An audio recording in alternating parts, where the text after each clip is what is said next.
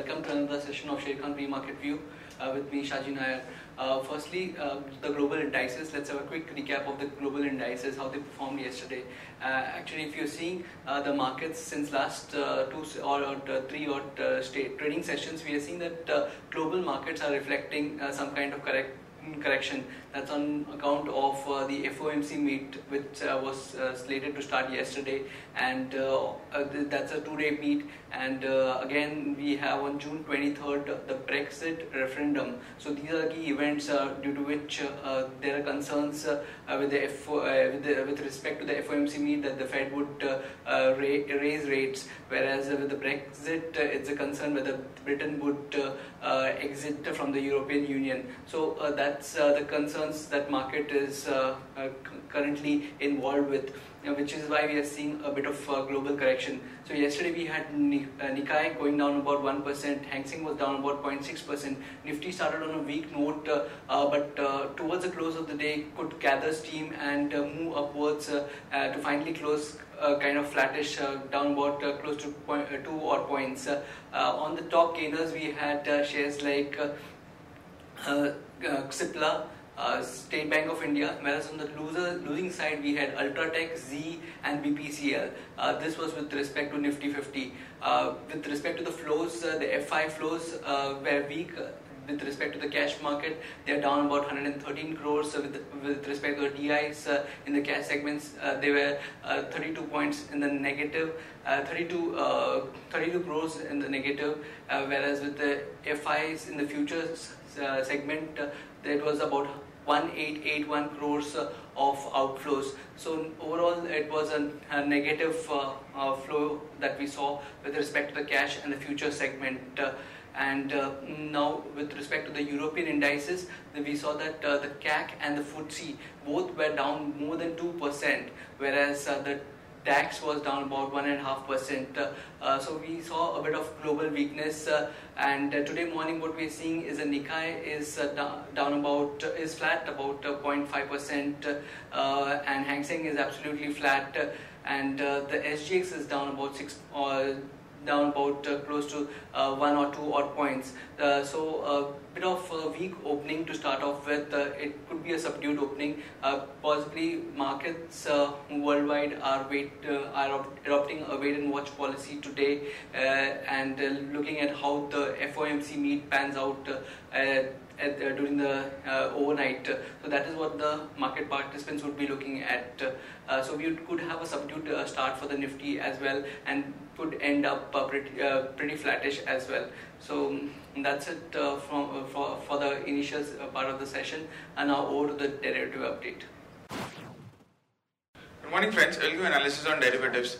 Yesterday's market was a bit on a flattish note. It opened on a negative side, in line with the negative views from the international markets, and thereon it recovered quite sharply in the intraday basis, but eventually in the middle part of the day it did went into a deep negative territory, but eventually recovered and managed to close on a flattish note at closing at with a loss of 0.12%. Around 8,180 market has been taking a good amount of support, and due to which we have seen Nifty in yesterday's trade also, despite being down by 30-40 odd points, it recovered quite sharply and closed at 8120.55, absolute on a flattish note. On the open interest terms, again an unwinding was seen, and this time the unwinding was quite huge. Around 7% was shaded in the open interest. Cost of carry also decreased from 5.5% to 3.5%, indicating majority of the unwinding which was seen in yesterday's trade was due to the long unwinding, while the put call ratio also decreased by 2 basis points. From 1.11 to 1.09 odd levels. However, we have been seeing in the last few trading sessions when Nifty has been coming down, and if you remember, since the start of the series we have been seeing good amount of put writing taking place, and the last 2 trading sessions, since market has been drifting lower, most of the market participant has been forced to cover their put option, short put options, due to which we have been seeing a fall in the put call ratio. It's still quite healthy at 1.09, and the volatility index inched higher by 4 odd percentage from 16.58 to 17.19 odd levels. So all in all, of course, the market has been on the negative side. We have seen some kind of an trend changing in the last few trading sessions, but the lower side of the market, where the market has been coming down, has been mainly to the long unwinding, and we haven't seen much of the short positions getting added by the FIIs or by the market participants in the last few trading sessions, which is a positive sign. This is just a profit booking, and at the lower level around 8050, 8000 odd levels, expect market to take support and can see a further bounce back for this series. On the options activity, not much of activity to highlight on. It was a single digit build-up of open interest which was seen in the in most of the strike price from 8,200 to 8,300. Most of the strike price have seen a single digit addition in the open interest, and 8,300 call option continues to be the highest in terms of open interest with around 61 odd lakh shares in it. While on the put side, most of the strike price have seen an unwinding, since we have seen an aggressive put writing taking place since the start of the series, and after a fall in the market, which was been seen in the last few trading sessions, most of the participants have been covering the short put positions, and due to which we have been seeing an unwinding in most of its strike price. However, 8,000 strike price remains as the highest in terms of open interest with around 67 lakh shares into it. There are three securities in buying period for today's trade, that is Arcom, Canara Bank and India Cements. On the FIs front, in index futures, they were net sellers by 1880 odd crores. The amount is quite huge and it's quite substantial by the FIs, but majority of the selling part which was seen in yesterday's trade was due to the long unwinding, as open interest of FIs it went down by sharply at around 11 odd percentage, indicating majority of the selling part has been coming mainly to the long unwinding, and they have not created much of the short positions in the system. Index options, they were net buyers by 403 odd crores. Stock futures net sellers by 174 odd crores, and stock options net buyers by 13 crores only. On the market level of IDEX, we have stands at 8190 with a lower range at 8000 and higher range at 8190. As the Nifty is trading positive, it's up by around 17 odd points. It's quoting anywhere around 8135.50, indicating some kind of a positive opening can be expected in the morning trade. That's it from derivatives. Thank you. So friends, now let's look into the trading ideas for today. On our trading idea, we have Aurobindo Pharma. It has got a US FDA nod for an oral tablet which is used to treat bacterial infections. This we believe is positive for Aurobindo Pharma, and so one can go long on Aurobindo Pharma, keeping a stop loss at 735 for an upside target of 772 and 787. Now moving over to the news update section, here the GST bill update. It is moving. It's seen moving closer to the passage of the GST bill in the monsoon session, with consensus building across the states. So positive development yesterday on the GST front. The beneficiary stocks here would be PVR, Inox Leisure, Gateway Distripark, Century Plyboards, Maruti Suzuki India, Britannia Industries, Phenolics Cables, V-Guard, Asian Paints, Berger Paints, Kansai, Nerolac, among others. So these are some of the beneficiary stocks which we feel that could have a positive rub-off from the GST bill, from the passage of the GST bill. FIPB refers Wholesale India's rupees 3,400 crore proposal to cabinet panel. And we have Bharti Airtel Singtel team up for data business in 325 cities globally. Delhi court orders proceedings against Unitech in an alleged cheating case.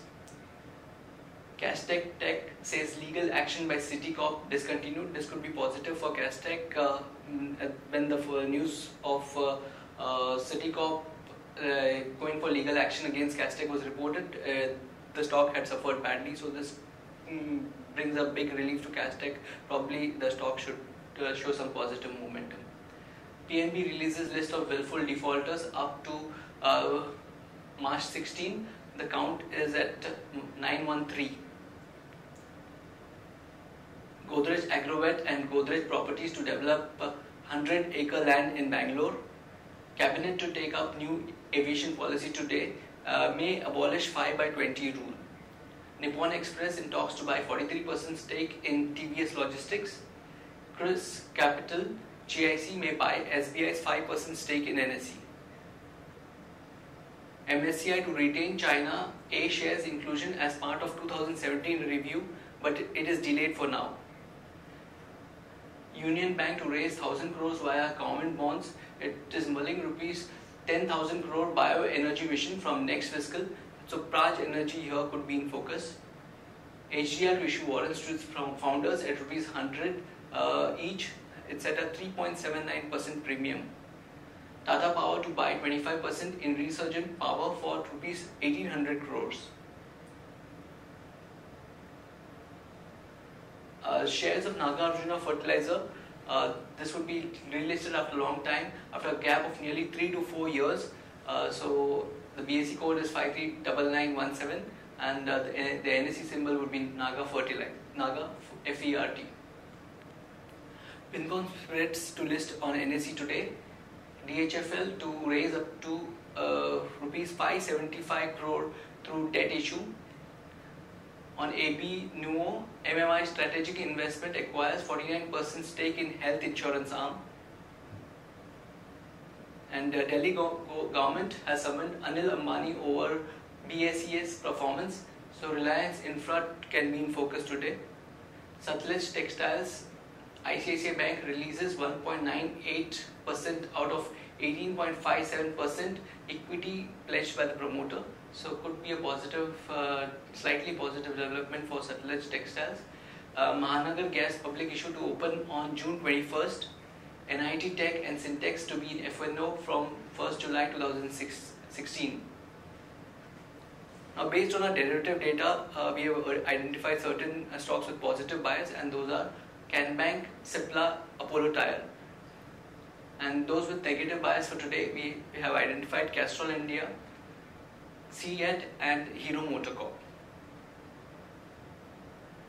And for investment, one can look at these stocks: VEL, HDFC Bank, Maruti, Hindustan Unilever and Glenmark.